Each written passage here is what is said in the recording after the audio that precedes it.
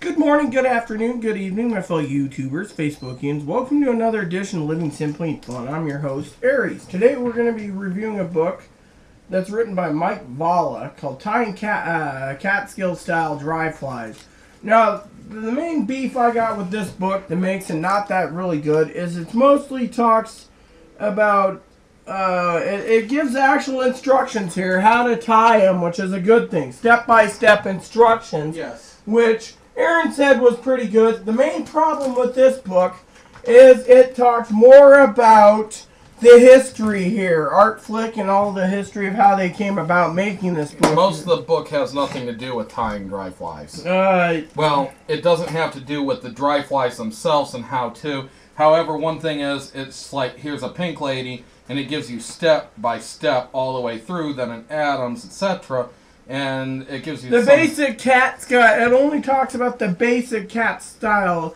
It is good. I recommend this. It maybe has a dozen, maybe 18, 20 recipes in it, maybe a little more. But most of it is history of fly shops, fly tying, where the flies came from, what the waters are like, what the hatches are, and gives very little on actually tying comparatively. It's like 100 pages of tying and 250 pages of everything else. 17. The quack is the last one. So it's got 17 flies in it, each about 3 pages long.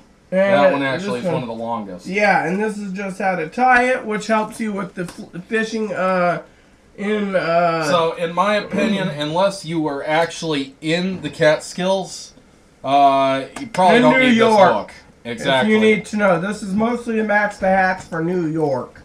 Now, the library around here paid $30 for it, so I better get a decent review out of it because they paid for it. So, my opinion is, unless you can utilize any of these flies for other parts of the region, I wouldn't recommend this book. I mean, yes, it is a nice book.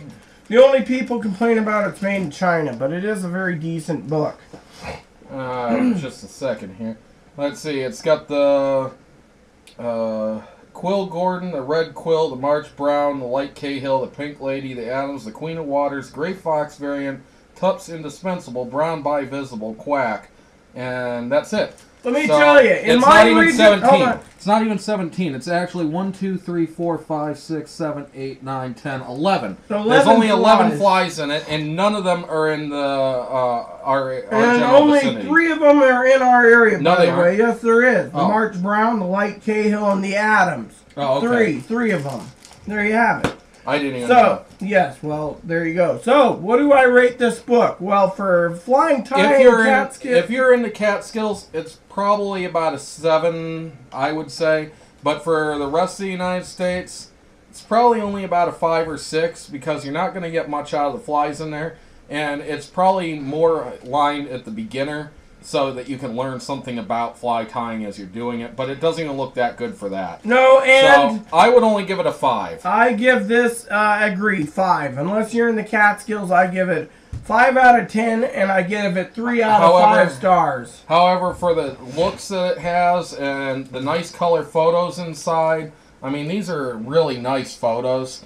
I would actually say the overall look of this book is worth having on a shelf. It's kind of an impressive looking book. You could keep it on your coffee table as a and remind everyone 50 years from now that your book was made in China. It says right there on the back. I don't care if it says that, but it would look very good on a shelf. Just the reason why is it's a very standard size for many of the fishing books out there. Yes, and I love hardbound books.